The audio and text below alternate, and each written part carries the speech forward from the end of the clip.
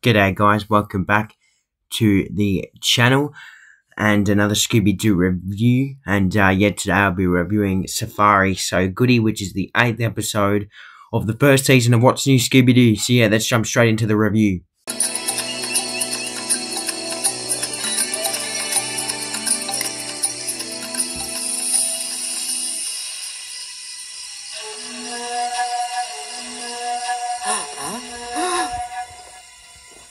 What in the world's that sound? It is not of this world. It's the demons. Wait, stop! They're stalking us! Run!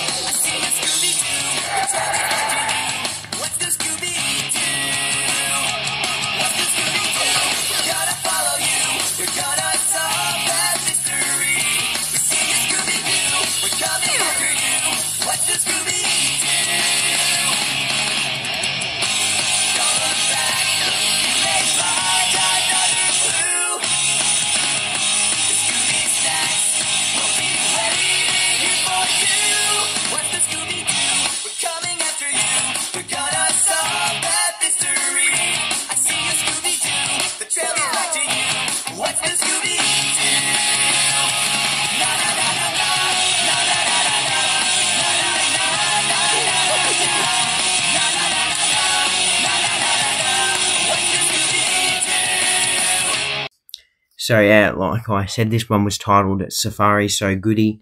Quite an interesting episode, quite unique, quite different to the show. Definitely more the weirder ones that I've had to come to review so far in season 1. Like in the title, this one sees the gang going to Africa for a safari. They're going on like a bit of a tour of like just a local area in Africa, which is really, really cool. And, you know, going to film like a documentary and go see all the cool African animals as most people go to do. It wasn't a bad episode. Had some pretty good moments, but also had some disappointing moments. It's really, really hard one to rank. I've been contemplating what I'm going to give it, but I'm probably just going to give it a 6.5 for now. That certainly could change by the time I come to, rank every single season 1 episode. So, definitely one of the harder ones to rank. But yeah, I'm going to give it a 6.5 for now. There's nothing I hated about the episode. It really could have been better. The villains or animals, like it was literally just jungle demons, but it was literally just the African animals painting it in like some makeup. It was, I didn't like that. I mean, while having animals as the villains would have been like really cool, I feel like they would have, they kind of haven't done it justice, and I feel like it could have been better. It's so dumb. It's literally just glowing animals. It's like, oh my god, they're ghosts, but like they're so obviously not. Like, it's weird. Really, really, really weird. With weird, in this one, because, they're in Africa, we meet some pretty strange characters. Some of them memorable, some of them not. I really liked some of the characters, like, don't get me wrong, in this episode. But then again, there are a few really bad ones that, let's just say let it down. We had the Hunsuckers. They were probably the worst characters out of all of them. I didn't really have an opinion on them. We also had Mr. Mbuku. I don't know if I can call him that, but like I'm pretty sure that's what he was called. Anyway, he was like a undercover police officer, and he was just like a t-shirt salesman undercover, you know, with his monkey Jacko. And you know, he was cool. Had some really nice moments. So yeah, definitely memorable. You also got Captain, the captain of the boat. I have absolutely no idea how I could remember his name. So yeah, and then you got Doctor Goodfew. Yeah, she was bad as well. Her and the Hunsackers really let down the characters in this episode, because I just did not like their personalities and all that. They were just weird. But Mr. Mabuku and the captain were really memorable, and Jacko was pretty cool. The thing that I also didn't like in this episode is that the culprits captured Jacko and Scooby because they're technically, you know, animals. But they're like domestic animals, but whatever. Yeah, and they got that creepy looking makeup on them as well. That was so weird. That just ruined it, really. That made it even worse, really. Yeah, look, Scooby, you know, getting that makeup, yeah. It's really weird. It doesn't fit with the plot as well, so I've absolutely no idea why they did that. But yeah, they only saw about maybe 3 or 4 actual animals, excluding the baby animals at the start and all that nonsense.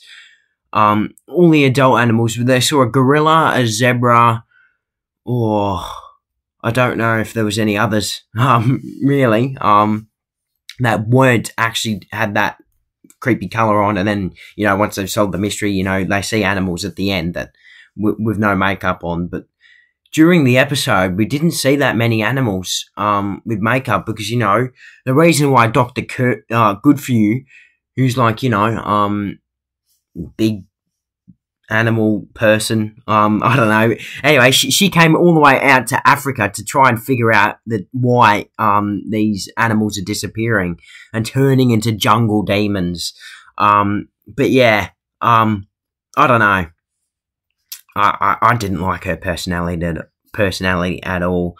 And yeah, it's really weird because, like, you know, there's endangered animals, heaps of endangered African animals, right? And, you know, they were already disappearing, and then, like, you know, you got everything else. It would have been better to see some more animals, not to see them all, because, like, they weren't, literally like a few animals. Spoiler alert, locked up in the boat where the culprits were keeping all the animals, that with makeup on. There was only like leopards, a zebra, a gorilla, maybe a few others, that we saw in the chase song. But yeah, my goodness, they've really buggered this one up, I feel. Because the mystery was actually pretty entertaining, I thought. Like, it was, you know, pretty good, because you got, you know, the mystery of, like, animals disappearing. Like, that's a pretty good mystery. Like, unique, pretty clever, and, like, you know, it moves at such a slow pace. It's, like, sort of refreshing in a way to get a What's New Scooby-Doo episode with a mystery this good, because it's a really good mystery, but just because everything else is let down, it's underutilized. It's not highlighted as much. It's not as significant to this episode and my ranking, the mystery for this one. But yeah, I mean, unfortunate, really. The chase song in this one was called the Hatari Safari. Yeah, I mean, it kind of matched the episode. I mean, they probably called it that because it was probably a unique song to the show. But yeah, probably the worst one so far, I want to say. I mean, the soundtrack wasn't too bad, like the beat and all that, but yeah, I don't know, because the excitement happened, you know. It was, you know, they set up camp for the night, the gang, because, you know, this is the point where, you know, the boat that they were touring on has like crashed, and you know they are now on the dangerous side of the Akuzi River, which is where they're at, obviously, and you know where all the jungle demons have been sighted, and all where the crocodiles live, and all that. Yeah, well, then they set up camp, and then you know the chase song happens.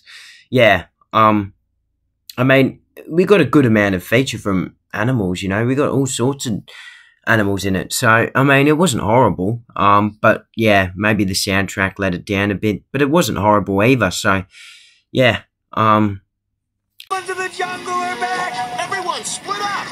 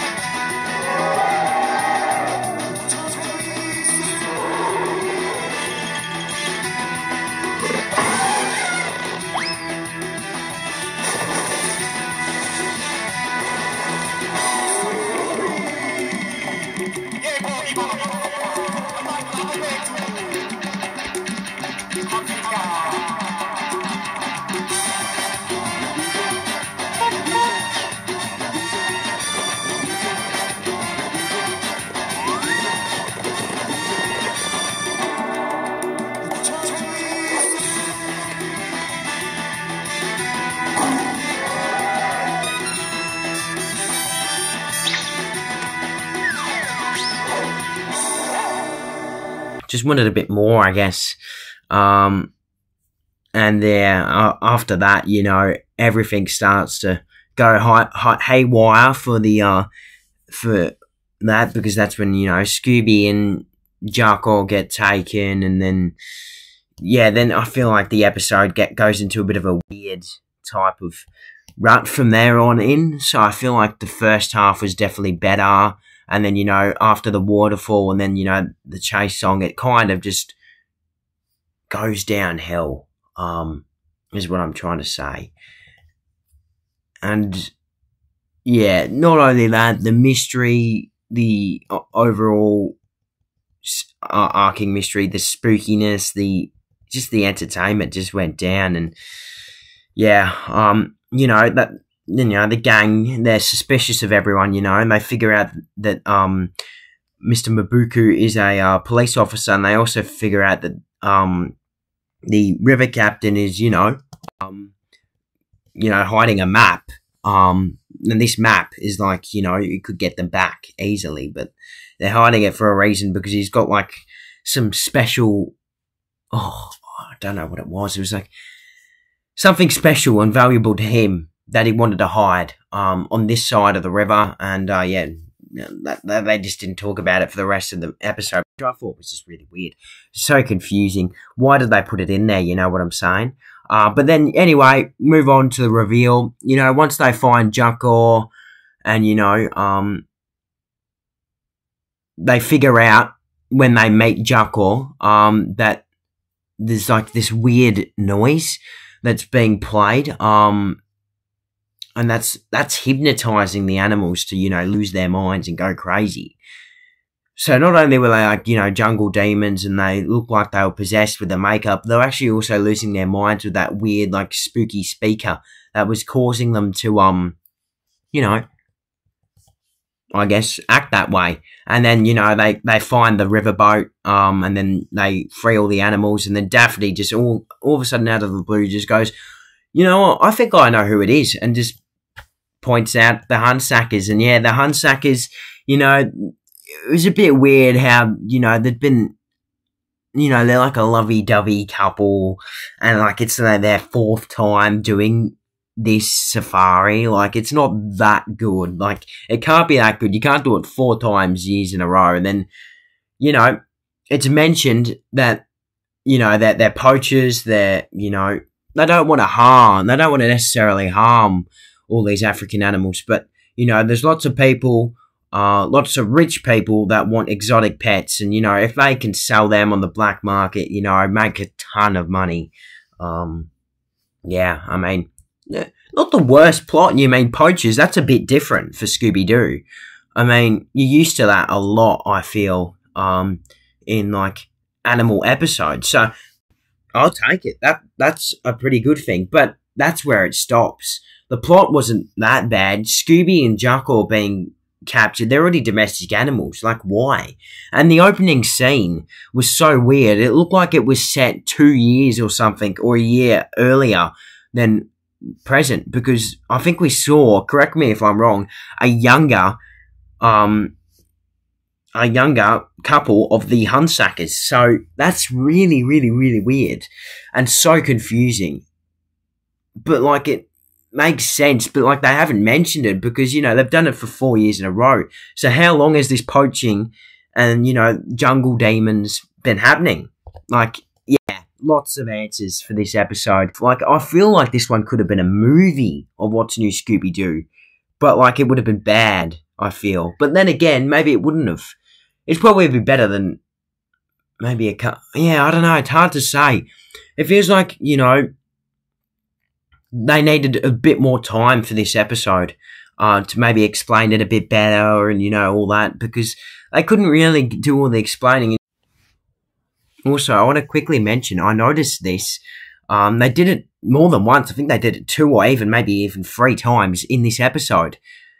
They reused the chase songs from previous episodes and a few times, like when Shaggy and Scooby, you know, during their boat tour, they're listening to Rad Rad World from the first episode. So that was cool to see.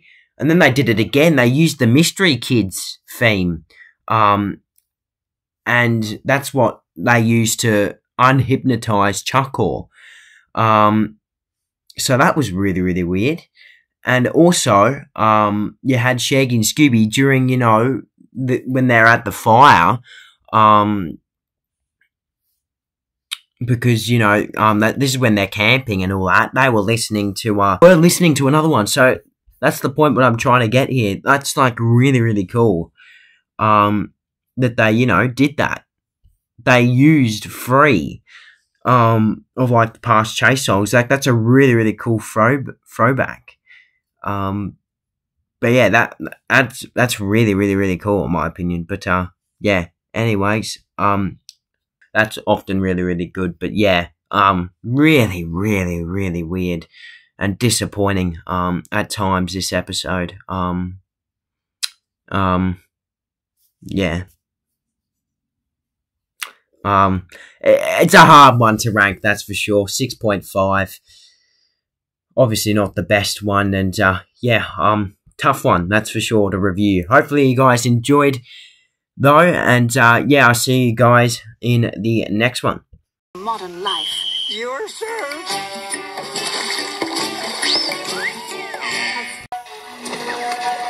Game called on account of demons. Jocko, calm down, boy. 10 little monkeys jumping on the bed. Ha ha ha ha ha. Like this is no time for joking around. We've got to find Scooby. He's my best friend. I'd hardly call that joking.